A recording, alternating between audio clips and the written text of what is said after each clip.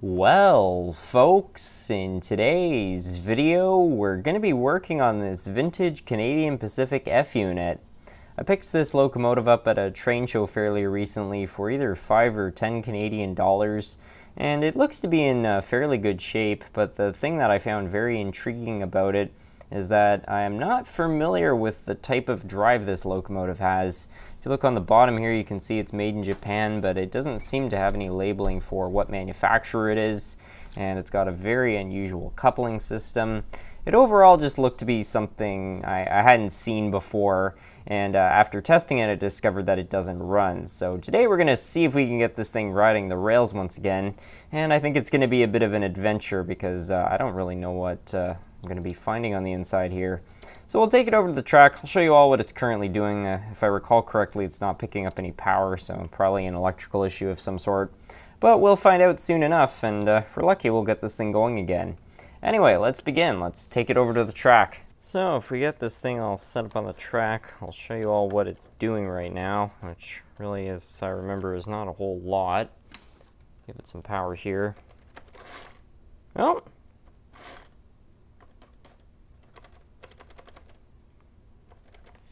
okay, that's really interesting. I don't remember it doing anything last time. Huh. Well, that's actually a lot more promising than I was expecting, because, yeah, last time this thing was not doing anything. We didn't have any current draw, so there's still clearly some sort of an electrical issue within it, but that is, it's something at least. I wouldn't be surprised if maybe the condition of these wheels have something to do with that, but I don't know. Let's take it over to the workbench and see if we can figure out what exactly is going on. Well, I gotta say that track test gave me a lot more hope for this locomotive. I don't know why it did some stuff this time and not the time before, but in any case, I'm not gonna complain. It's a good sign. So without further ado, let's crack open the drive and see if we can figure out what exactly is going on. And that's pretty much all F units have. You just lift up the tabs on either side and the shell pops right off. And here we are inside. And right off the bat, I can see we've got a broken wire. Maybe that's our problem. Yeah, I think that's supposed to be connected to this soldering joint right here. So what must be going on is the first time we tested this thing, this wire just wasn't touching any of this metal here. And just from moving it around, maybe it was making a little bit of contact there. So that might be our main problem. I've got my power pack here. We'll just try putting some power directly to the motor and see if she'll go. Yeah, seems pretty lively. I'm still gonna service the entire drive because these wheels just look terrible. And I'd also hate to know the condition of the lubricants, but yeah, this is all very promising. Yeah, check out this old drive linkage too, back when they used to use springs. I think these worked okay. The only problem is I'm pretty sure they create weird vibration issues. I don't know, could be wrong about that. This engine's definitely been modified though. I mean, like, look at this. Somebody's actually put a bit of wood to help hold the trucks in place, so that's kind of odd. And this whole coupling assembly just looks really bizarre. So that's all kind of strange. Oh, there you have it, folks. This engine is a Revell locomotive from 1956. It's a T3500. So that's pretty interesting. Maybe 1956 is just the part number, because this looks a lot more modern than a 1956 locomotive, but I've got to imagine that it was probably made in the 60s or 70s. I had no idea, though, that Revell had their locomotives made in Japan, or at least the drives. I always thought they were made in the States, and I guess I was wrong about that. Anyway, I'll get my soldering iron out, we'll connect that back on, and then we'll service the entire drive, and hopefully this thing will run. Gotta say, it really is a treat when you open up something like this, and the problem is just in plain sight. You don't have to go digging around through all sorts of different parts of the drive, hunting down short circuits and things like that.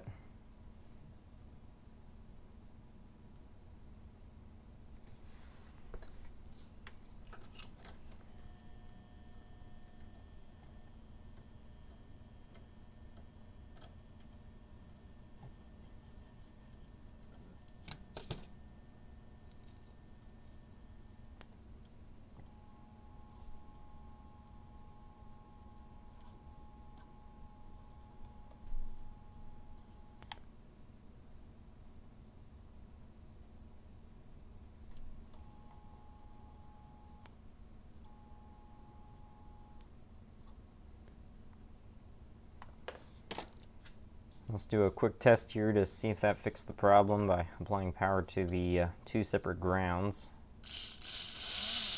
Oh yeah, that is not bad. Wow. Well, still going to open up these trucks just to throw some fresh oil in there and clean up the wheels, but if that was really the only problem, this has got to be one of the more, maybe one of the easiest repairs I've ever seen.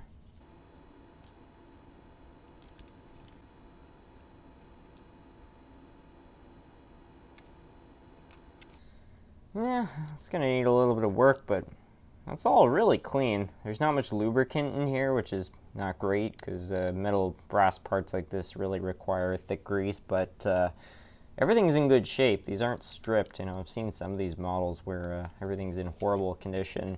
I really like the design so far too, just a simple clip instead of some of these things, the way they hold the side frames on. It's a pretty complicated system, but it's all pretty straightforward. So I'll try to clean up these wheels a little now.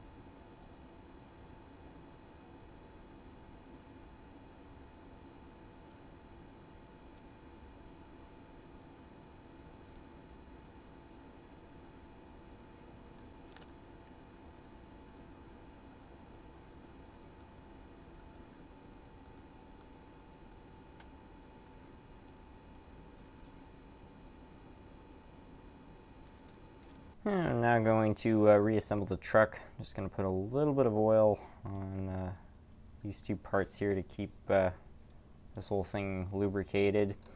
For the gears, however, though, I want to use some grease. This is some Revell 106, and when you're working with metal parts, brass parts, you really need to make sure you're putting a relatively thick lubricant on them. As metal parts create a lot more friction than plastic parts, and as a result, if you don't lubricate them properly, they will wear down very, very fast.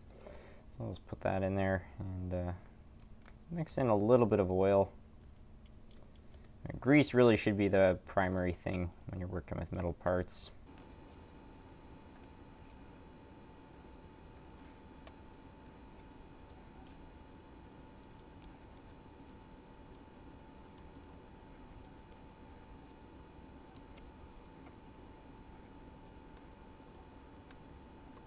Alright, I'm just going to quickly repeat the process on this truck, and then I might service the motor if we can, but it sounded like it was doing pretty well.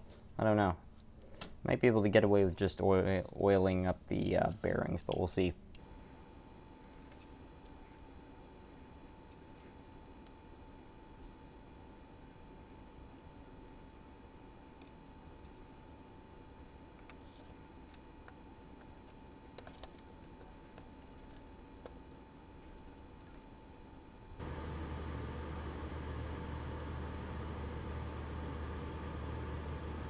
This right here is the exact reason you want to always check on these locomotives.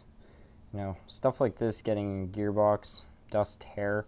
This can put a lot of strain on the motor because it, gets packed between the wheel and the bearing, and you can actually end up burning out your motor if enough of this stuff gets in there. So always check. This is a very common problem with HO scale locomotives, especially older ones where they might have been run on carpets and things like that.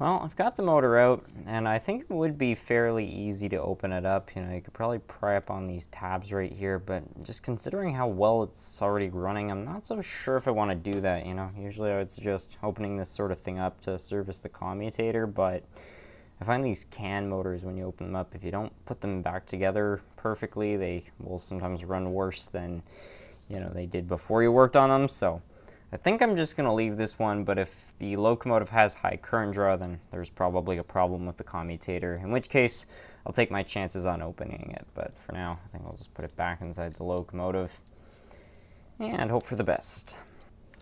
Yeah, looks like I've gone and busted a wire.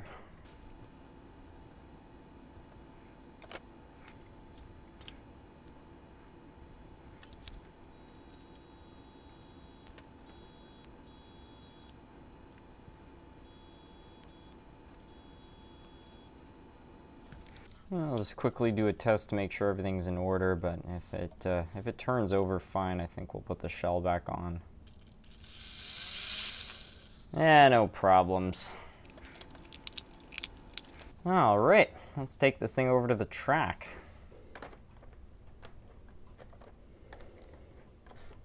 All right, moment of truth.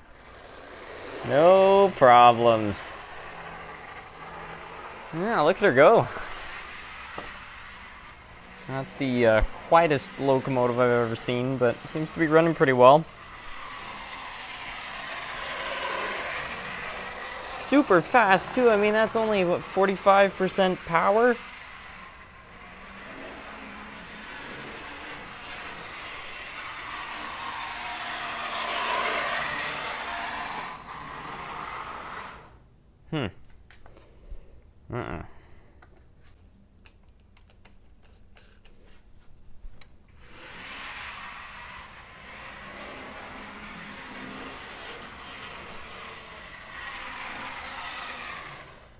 Well, it seems to be running pretty well.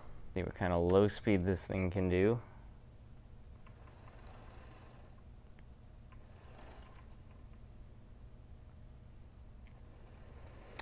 Yeah, it's definitely not going to be winning any creeping competitions, but ultimately it's running consistently, which is what really matters. And I think these things were never really meant to be perfectly realistic, so I'll cut it some slack there. Anyways, I hope you all enjoyed. I certainly enjoyed working on this locomotive. It was a straightforward repair, and I gotta say, for the type of design, I thought it was really easy to work on, so it was, yeah, really quite a treat. Anyway, I hope you all enjoyed, and with that, I'd like to thank you all so much for watching.